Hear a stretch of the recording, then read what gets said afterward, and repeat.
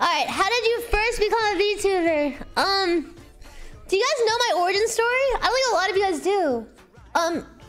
I started off as just a random, VTuber, not a VTuber, a random faceless streamer. I was a faceless streamer for like a month. And I'd been playing VR chat at the time. So I said, okay, well, why not take a picture, a PNG of my VR chat model and put it at the bottom of my screen. So that's what I did. So I put like a little tiny PNG of the mint model, the low full model right here. And it was a static image. Someone came into my stream and they said, hey, did you know your camera broke? Your little VTube camera broke? And I said, what's a VTuber?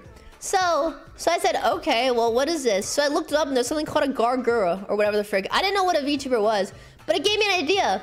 What if I took my VR chat model and I started face tracking with it? So what I did was I went and ripped the model from VR chat illegally. I uploaded it into some software that I downloaded off the internet, which is the same software I'm still using today. Because I saw this girl DM video. She recommended this software called Luppet. I said, okay, that'll work. So then I did that. And it hardly even worked. But one day, I was just streaming in the middle. It's like 30 minutes into my stream. I'm like, hey guys, check this out. Wait, why are you guys saying booba? What's happening? What? Why are you saying, why are you saying binoculars? What? We're illegally... Okay, don't worry. Okay, whatever. Anyway, ask yard. Okay. Holy frick.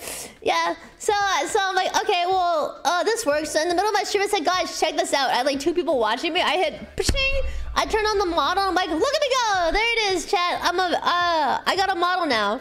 And they're like, wow, that's so cool. And ever since then, I guess I was a VTuber. Eventually, I started streaming VR chat. And then, that's it. I just started streaming VR chat. And then, as I, you know, got viewers and stuff and met people and figured out what streaming's landscape looked like, I found out there's this thing called VTubers. And there's a lot of them on Twitch. I'm like, that's sick. So then I was like, why don't I hang out with them someday? So then I started messaging them to hang out. And then, and that's how it went. I don't know. Cheers to happy events, yeah. It was kind of like, like an effing idiot shifting through the darkness, just touching random things until I found like a route that worked. I don't know.